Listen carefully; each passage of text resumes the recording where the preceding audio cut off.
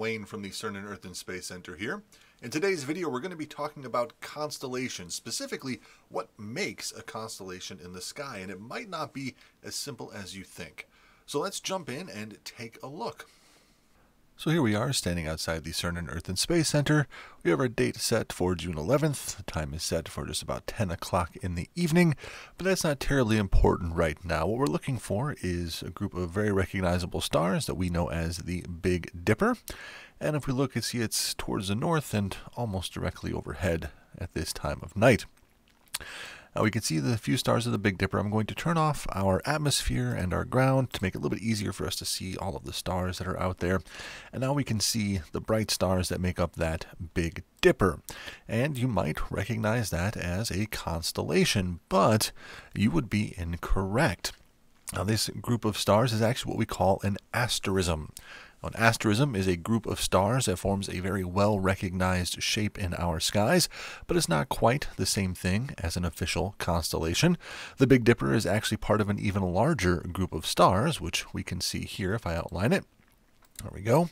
And we know that shape as Ursa Major, or the Big Bear.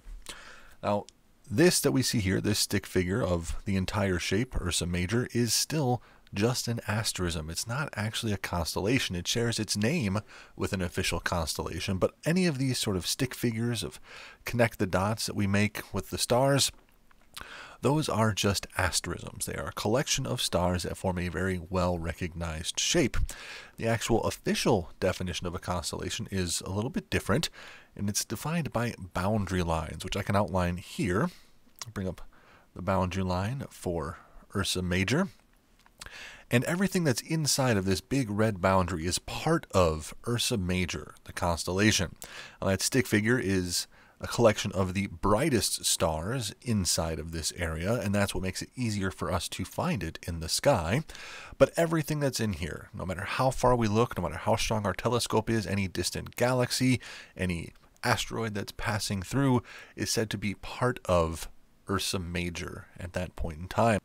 So if I deselect Ursa Major here, and then we bring up all of our boundary lines, we can see that the sky, if I zoom out a little bit, is divided up into many constellations. There are 88 separate constellations that cover the entire night sky, the northern and southern hemispheres. I can bring up the constellation lines so that we can see those as well, and their names. And so we see that each one of these areas has a sort of stick figure associated with it. And each one of those stick figures is still just an asterism up there in our skies. And it is, like I said, just a giant map. So if astronomers make a new discovery, or they see a comet flying through the sky, or find a new supernova in a distant galaxy, they can say what constellation they found it in, and then astronomers all over the world know what area of the sky they need to look at in order to duplicate that discovery and study it a little bit more. And so all of this helps us just to track things and categorize things in our observable universe. And that is the basic difference between what makes an asterism and what makes a constellation. Well, thank you everyone for joining me today and learning the difference between a constellation and an asterism in our nighttime skies. I hope you enjoyed the video. Again, my name is Wayne from the CERN and Earth and Space Center.